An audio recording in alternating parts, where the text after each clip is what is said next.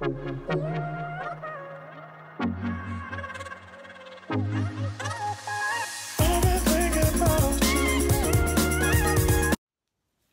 back to my channel. It is officially 2019 and I thought that it's a new year, which means new makeup and new skincare. So I thought, why not rate and go through all of the products that can go in the trash and things that can stay in 2018. So I've got a big bunch of skincare and makeup to go through. So before I get into anything, disclaimer, this is obviously all my own opinion, and all these products are things that I have tried and they're things that just haven't worked for me or my skin. Obviously everyone is so different and everyone has different skin types, so just keep in mind when I'm going through this video. So let's start with skincare.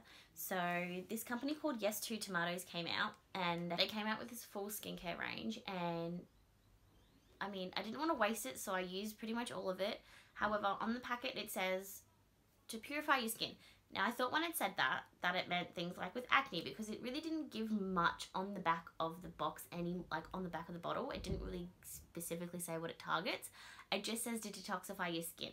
That's literally all it says. And how to use the product.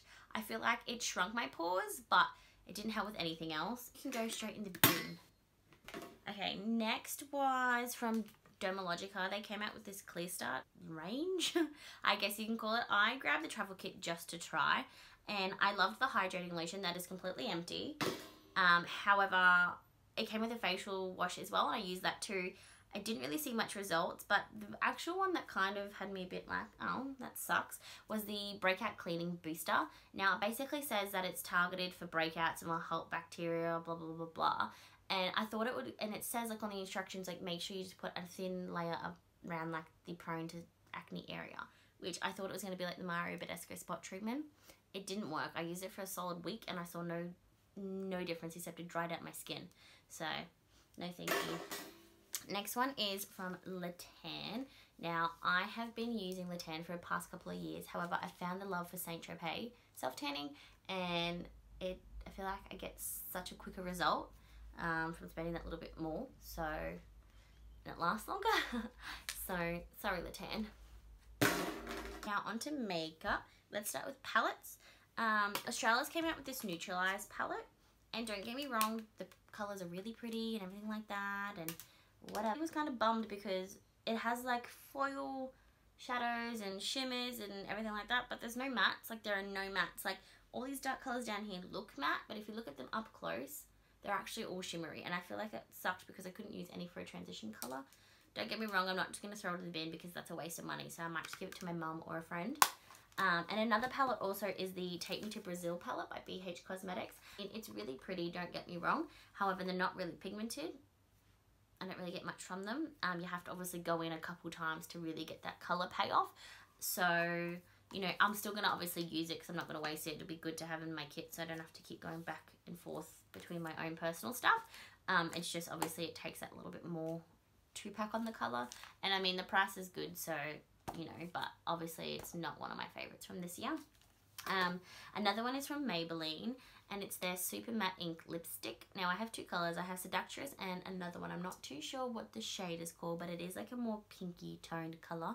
And for the purpose of this video, I kept this one. The other one I gave away.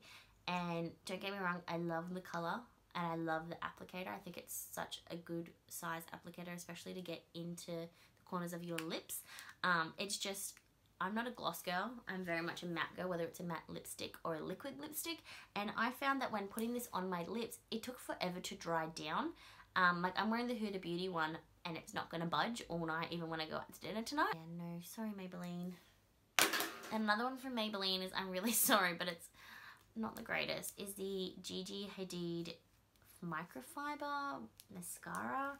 I bought it because I thought, oh yeah, the hype, you know, I was like, I really want to try it, like it looks really cool. And as I was trying it, I really hated it because these fibers actually came off in clumps. You can't really see it now, but like as I was using it, because I did use it a few times, it would come off really clumpy and the fibers would get all stuck and dry pretty much instantly onto my lash, and then it would be so hard to try and like work it off. Another one is from Tarte, and this is the Tarte's Pro Glow. It is a liquid highlighter. Now, when I first tested it in Sephora, I obviously didn't give it enough of a try. because like this, it looks really pretty, and as you start to rub it, you think, oh yeah, really, really like blinding. But the more you rub it into your actual skin and you blend it, it actually just becomes more of like a shimmer. It'd be a lot better if you're doing like a really dewy look or like a bride or something like that. However, I love blinding highlights, so that was definitely a no-go for me.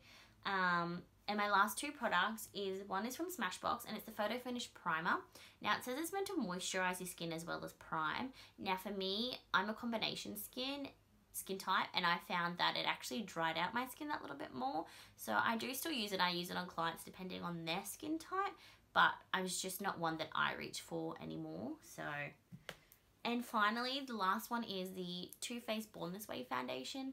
Now I don't know if it was the girl at Mecca Maxima that kind of stuffed up and just tested me wrong or what, but I'm a yellow undertone girl, and after wearing this for a couple days, oh my god, my skin was so oily, and I'm combination skinned, and it was so oxidized. It was so freaking orange. Like, it looked so bad. So that's the end of the video. Let me know if any of these products didn't work for you either, or other products that didn't work for you in 2018. I'm kind of glad to see them gone in 2018, and I'm excited to see what comes out in 2019 for skincare and makeup. So don't forget to like, comment, and subscribe, and I'll see you in our next video.